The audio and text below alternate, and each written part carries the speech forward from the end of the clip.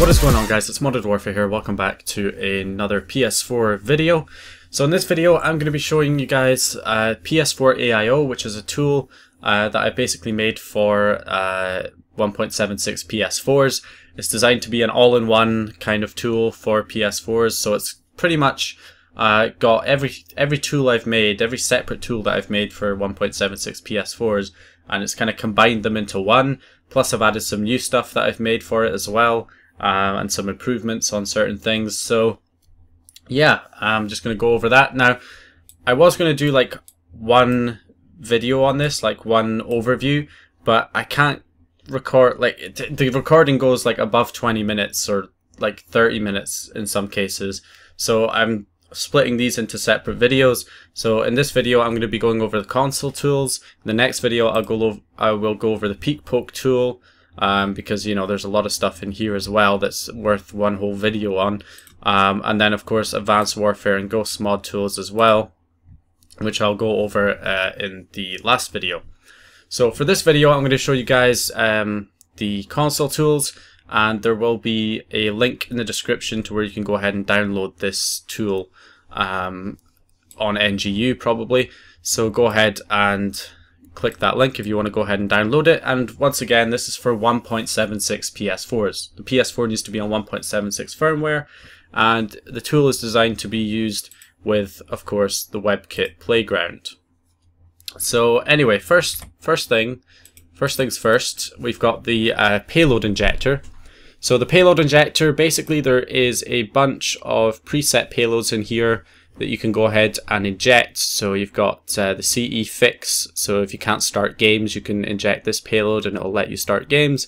The FTP plus fully enabled debug settings, on its own, and the web browser patch. Now if you want to add more payloads to this list, these are all inside a folder called payloads in the install directory of the program, so you can just add more payloads in there and they'll appear in this drop down list.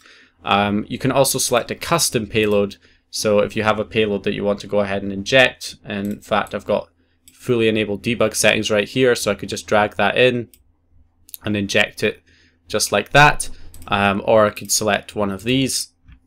There's also change IP payload. Now if you select that, that is for payloads where you normally have to change the IP address at the bottom of the file. So a lot of payloads you actually have to enter your own PS4's IP address at the bottom of the payload inside a hex editor, whereas checking this box will basically do that for you, so you don't have to worry about that. All you really need to do is make sure you have your PlayStation 4's IP address entered in the bottom left hand corner, and of course on the WebKit Playground you want to make sure that you have the code execution started so that it's waiting for payload, and then you can go ahead and inject the payload. So let's go ahead and do that. We'll full screen this and we will go ahead and inject this payload, and there we go, executing. So that's it, injected the FTP plus fully enabled debug settings. The other options we have in here, we've got a mod menu injector, so this allows you to inject the GTA 5 Azura menu and Far Cry menu by Too Much For You. He made those menus, really good mod menus. You can go ahead and inject them using the same code execution feature in the WebKit Playground. You just select the menu you want and then you inject. Also with the Payload Injector you have the option to inject an ELF payload as well as a bin payload. But if you're going to use the ELF payload, then of course you need to use the ELF loader in the WebKit Playground, not the code execution for ELF payloads.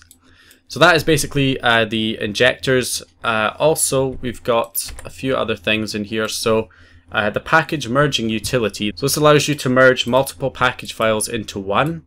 So I've got two package files here. So this is Advanced Warfare 1.23 update, which comes in two parts.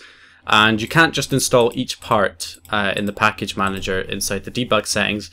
You can only install one part. So if you have two parts like this, they will just give you an error if you try and install, say, part 0 or part 1. It will just give you an error because they're just, you know, files that have been cut in half pretty much. So you need to actually merge them into one file in order for it to successfully install inside the package installer in the debug settings. So it's the same with games as well. Games will come in like 10 different parts, 10 different package files that you have to go ahead and merge into one package file in order to install. So what I can do here is I can just take these two parts, I can drag them into the package merging utility and give it an output path. So I'll just go into this directory here and choose that as my output path. And then all I have to do is click start, and it's going to start merging that into one file. So there you go, you can see saying part 0, and that was a 4 gig and a 2 gig part, so that's going to be around about 6 gigs, around about 6.5 gigabytes. So just wait for this. This is on an SSD, so it should be quite fast. There we go, it's on part 2 already. If you're doing this on a hard drive, it will take a long time, so you might think that it's frozen. It's very unlikely it's actually frozen. It's probably just taking a long time because you're on a hard drive. If you're on an SSD, it goes quite quickly. There you go, so that's done. And we've got our 6.5 gigabyte file, which are our two parts combined into one, which we could then install this inside the package manager. So there you go, that is the package utility. You can right click and remove a file or clear all files from the list and just go ahead and add them. I've added some error checking in here to make sure that, you know, the packages that you're adding are, you know, for the same game and stuff like that, but I'm not guaranteeing that it's completely idiot proof. So, you know, just obviously make sure you're adding the right packages and in the right order and stuff. But yeah, that is basically the package merging utility. And also we've got an FTP browser, so I loaded that FTP plus debug settings in so I could use these. So if I go ahead and connect, it will basically just give you a little FTP client. There's a little FTP client in here that allows you to go ahead and just view the files that are on your PS4's hard drive. So you can view files, you can go into directories, you can back out of directories. You can, of course, right click, you can import, export. So import files, export files, delete a file from the hard drive. And you can even just double click a file, which will open it in, you know, whatever the default program is for that file type. It will go ahead and open it in that program.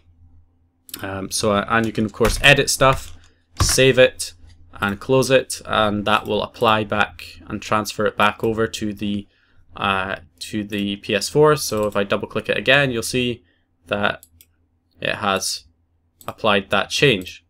So there you go.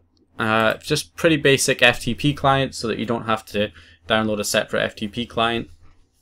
If you're just wanting to view a certain file or extract a couple of files, then you can go ahead and use this. Also, we've got our UI editor. So again, this uses FTP. It grabs all of the files from, or all of the image files, all of your home screen images from the PS4, and you can basically swap them out for different images. So if I take, say, this image, and I can just drag that to my desktop, and then if I wanted to replace an image on here with an image from my computer, then I could just select, say, this image and replace it with this one by just dragging it on top, and there we go, it's now changed to this image. And you can do that with any PNG file that you have on your computer. It will automatically resize it to the right dimensions, the right pixels. So I think it's something like 500 by 500. So it'll do that automatically for you as well. And then once you're happy and you want to apply changes, you can just click apply changes and it'll upload those images back to the PS4's hard drive. And then you just reboot the console and your home screen images will be changed to whatever you set them as. Simple as that. You can also back up the images, which I recommend doing before changing any, so that if you ever want to change them back, you can just go ahead and you know, use the backup that you created.